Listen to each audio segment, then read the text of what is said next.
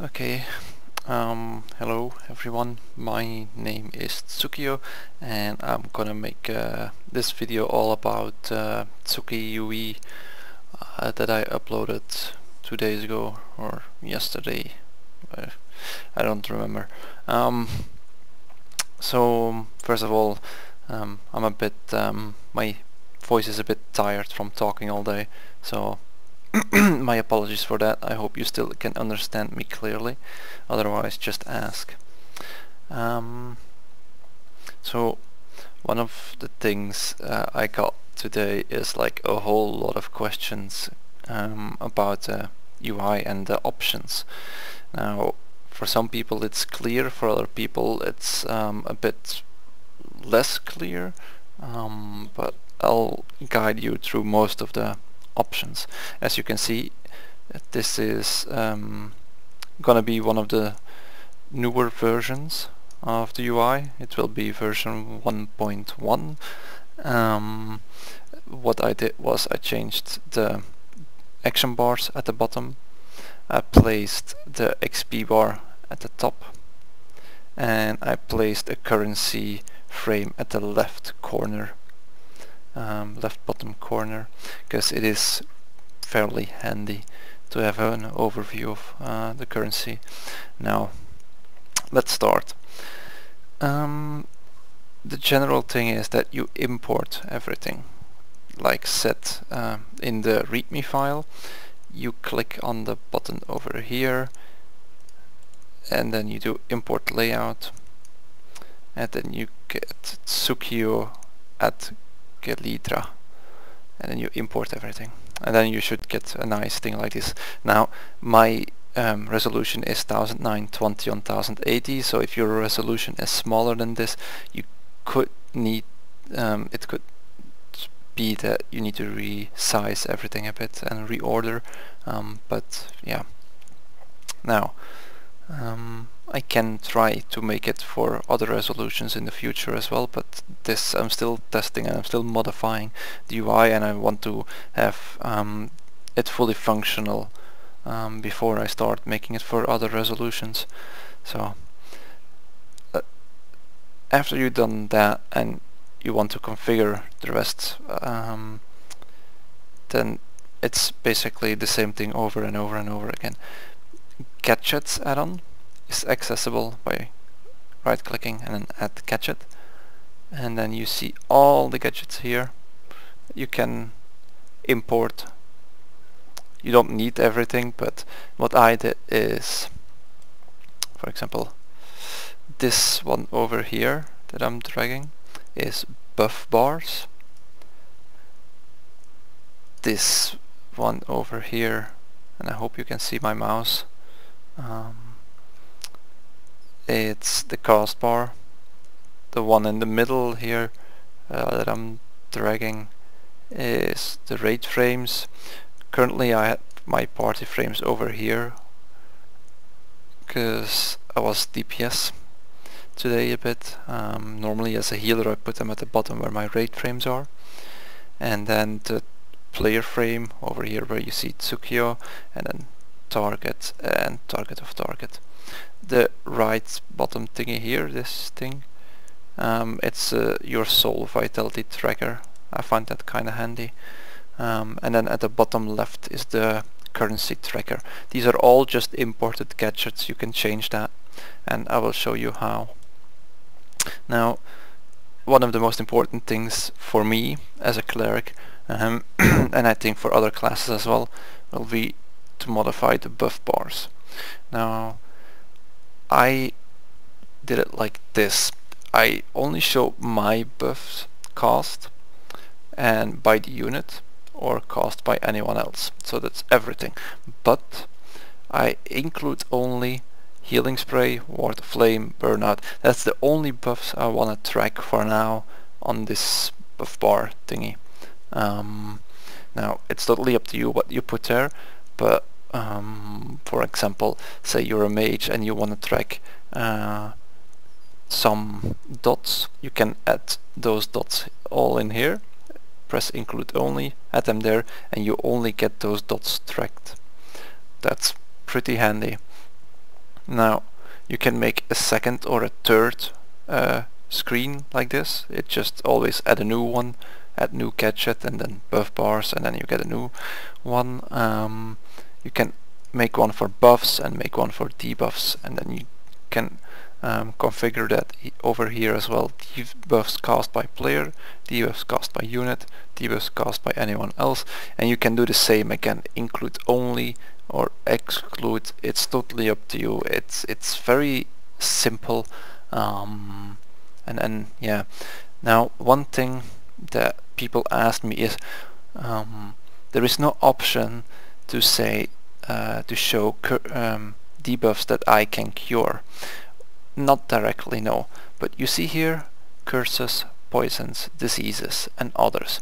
Now your skill says what you can cure. In my case, cleansing prayer can cure one curse, one disease or a poison. So I just do disease, curse or poison, and I click the other off and I click modify, and then it will show. Now it won't show for me because I have it as include only those spells. So what I could do is add gadget, new buff bar. I will remove this. So create. You have a second one. You can remove all of this. Just gonna put it on exclude. I'm not gonna show any buffs of any kind. I'm just gonna do debuffs, and I'm gonna do it like this: diseases, curses and poisons. Click modify. Oh yeah, and at the top it says target, by the way. You can change it here: player, target, target, target, focus, focus, target, and I always click on, I put it on player and target.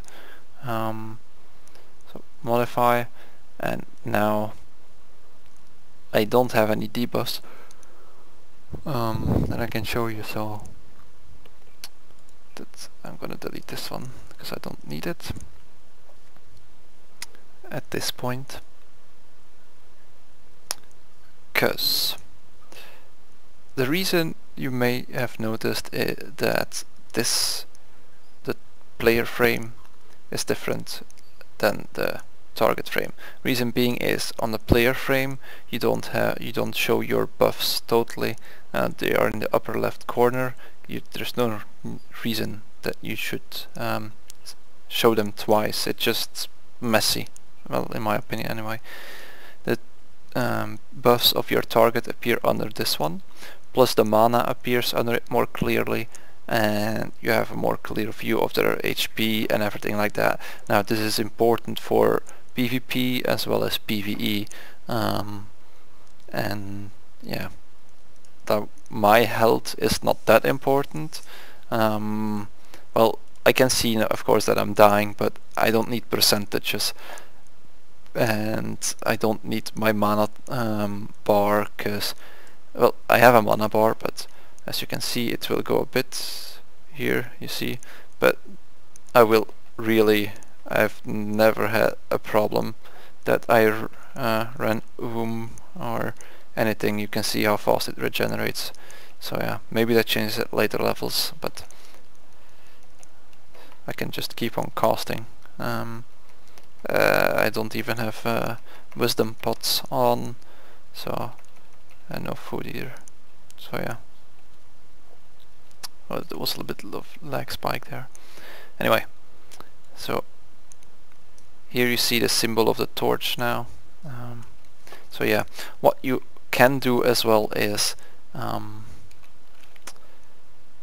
with those buffs you can track things like planner essences as well. I have a planner essence that gives my healing spells a chance to do an additional 200 healing over 8 seconds. So, and it's called glowing water droplet. It's a buff that they get then on the target when I heal them, and that shows as well. Now that is something that I really want to show. I'll see if I can. Yeah, there you see it, glowing water droplet. The reason I want that to show is because I know then that the target will receive 200 more healing over 8 seconds, which is a fair deal, and that I can focus, that I maybe can focus on another target. Healing is all about putting priorities, and these things help you put priorities more easily than if you need to track them at the upper left corner, or if you need to track them all at the buff bar under the target frame and everything like that. So it's just to make things easier. Now that said, this should be enough explanation to configure your cast bars. Now currency, you can modify that. As you can see, you have all the things here, and you just drag them into these slots here at the bottom. You can do 4 rows and 3 columns like I have, and I just drag them in here. The black things is where they are occupied. If I, for example, put lucky coins, I put them in here. Right click is modify. I put alpha on 100%, and I made the text screen black. Okay, modify, and there we go. But I don't need it like that. Yeah, I need to do alpha 0%. Yeah, there we go. And then you see, you got your lucky coin here. It's all very easy to configure. It points itself out, and everything is the same really. So that's the way you do that. What else could I show you? Oh yeah, I got a question as well about action bars. If I change them, I didn't change anything. If you see edit layout, I didn't change anything. I still have all the bars. You can add more bars without a problem. And the only thing I'm having a problem with is my Warfront thingy. It's always resetting. I'm not quite sure yet how I need to do that, but I might just hook it up in here. I might place it in there for now. Save it. It's not that important, but still it's nice to see. What else? Oh yeah, right. As you can see, I press B now and I get the emotar bags pop up. Now for a lot of people, they asked me how can you do that, because if you press B it opens your standard bags. Now go to macro, you just do /macro in chat and then enter, or you press escape and then take macros, and then make a macro with emo bags and then your character name. So in my case, emo bags Tsukiyo. Then drag it to your action bar and bind it to the letter B. That's the normal letter for opening your bags, and it will unbind your standard bags and it will bind this bag over here. So that's the fix for that. Was there another question?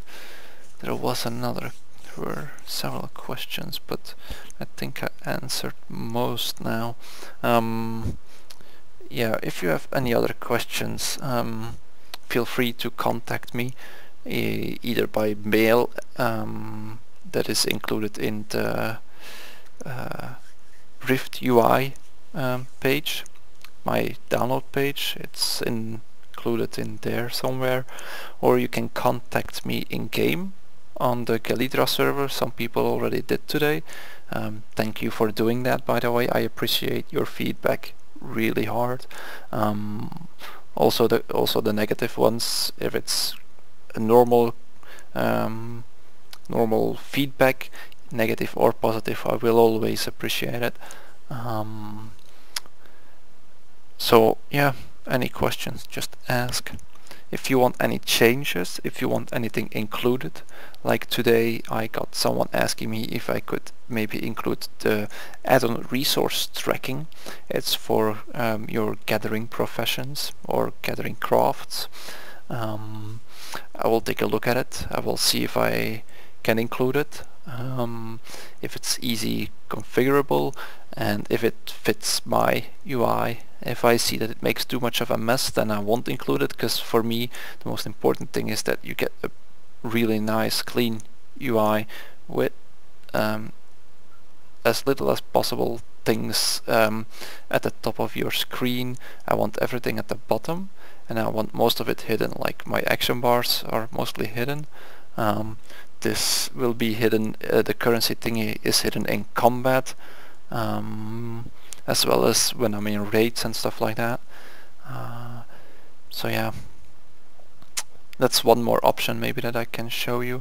With most of the gadgets you can choose when it is visible in groups, solo, party, raid. So yeah, and then in combat opacity and out of combat opacity. If you see in combat opacity, it's not visible for me, so that's that. I think I included everything now. Oh yeah, I did a couple more alerts. When you're stunned, I included some debuffs already, and when you're silenced, I did paralyzing strike and I did blinding powder today. The thing is that it will take me a while to include every possible stun, silenced, slow in the game, as the add-on requires me to discover them first, and then I still, even if I discovered them while being in a battleground, I still need to figure out which of them does the stun or the silence. So what I'm doing currently is taking all the abilities, soul per soul, class per class, and adding them like that, seeing if I discover them and adding them. So this is gonna take me a while, but it's gonna be nice in the end, that you get a big message. For example, when you get stunned, that you get a big message like stun, and with a countdown timer how long the stun is. It's good for both PvP and PvE. So yeah, again, if you have any questions, just ask. And that was it. I hope you enjoyed the UI, and see you maybe in game. Cheers.